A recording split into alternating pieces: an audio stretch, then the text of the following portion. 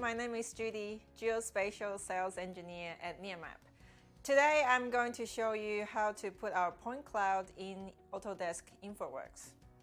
By the end of this video, you'll be able to use Nearmap 3D export point cloud file to do your conceptual design in Infraworks.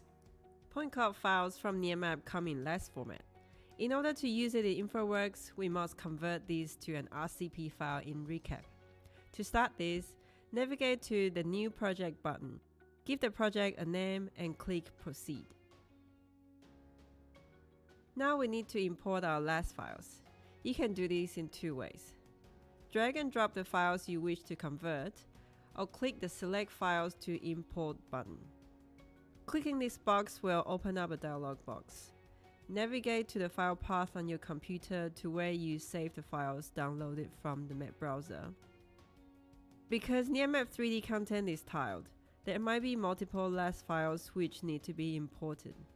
Select all the files you wish to import and click the Open button. At this stage, you can configure the model as you wish. Clicking on the Advanced button reveals a few settings. If you'd like to reproject the coordinate system or change the point size, you can do it here. In this example, I'm going to use the default settings. To convert the files, click the Import Files button. Depending on the file size and your individual computer's hardware specifications, this can take a few minutes. Once done, the file is ready to be imported in Infraworks.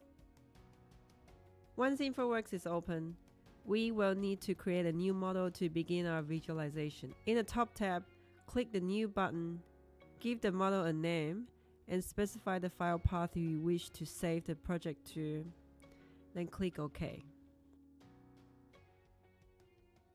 Once you have created a model, the main screen will appear.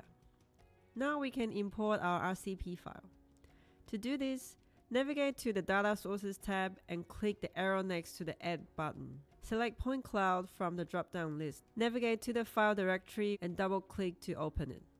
The point cloud file should be pre-configured once imported.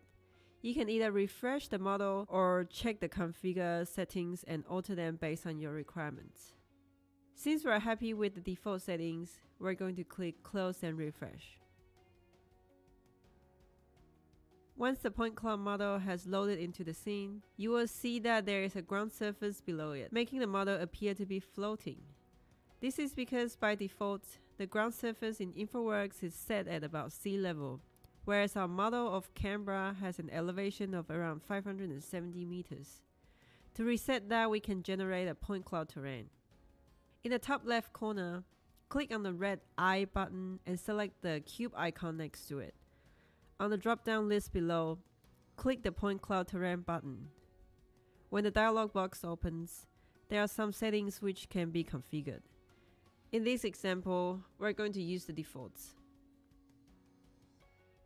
If you now click the Surface Layers button, you can see Infraworks has created a ground surface from our point cloud file. From here, you can now begin your conceptual design. Adding in Revit models or some of Infraworks built-in objects, you can begin visualizing and designing with our 3D content to give more context to how future developments may look with existing buildings and infrastructure. That's the end of this tutorial. If you have any other questions, please don't hesitate to contact us at support@nearmap.com.